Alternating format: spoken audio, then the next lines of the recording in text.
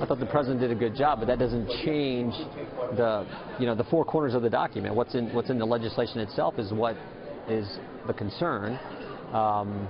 And our focus has been real simple. Let's do what we told the American people we were going to do. This bill doesn't do that.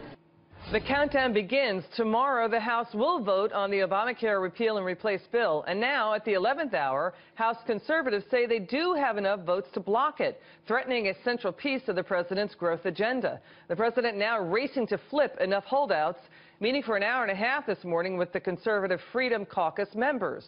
It only takes 22 Republican votes to defeat the House bill. Freedom Caucus says it has 25 no votes against it. Their criticism, it keeps Obamacare regulations in place. It will still drive insurance costs higher. And now this, we've got a voter from Michigan whose Republican Congressman, Justin Amash, is part of that Freedom Caucus. My guest, Ken Thompson, says, knock it off, vote for the repeal now. Ken, how does it make you feel that someone you voted into office is going against what you voted him in for? Well, Justin and I have a disagreement on this specific piece of legislation. I believe the process that Paul Ryan and the President have designed is a workable process, and we need to move forward with this bill. It's a three-part bill. The first part is reconciliation, and we need to start somewhere, and this is a good place to start, in my opinion. Do other people, your colleagues, do they agree with you that, if he votes against it, that maybe would you vote against Justin, your congressman, rather, and not get him reelected?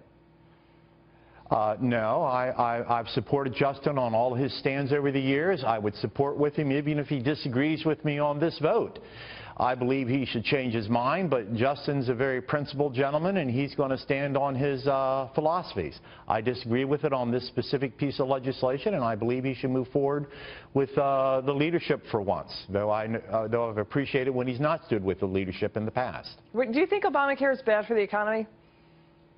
I know Obamacare is bad for the economy. It's been 8 years of bleeding. It's destroyed the local business community. It's put doctors out of business.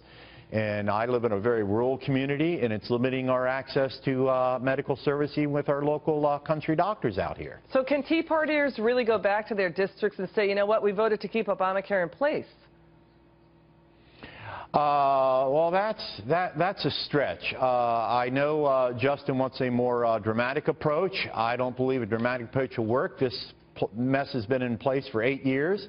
It's intertwined through the state code or the federal code. It's been designed to be a web of statutory deception. Okay. And you cannot treat it like Alexandria did with the Gordian knot. You have to do this a step-by-step process. Ken Thompson, good to see you, sir. Thanks for coming on.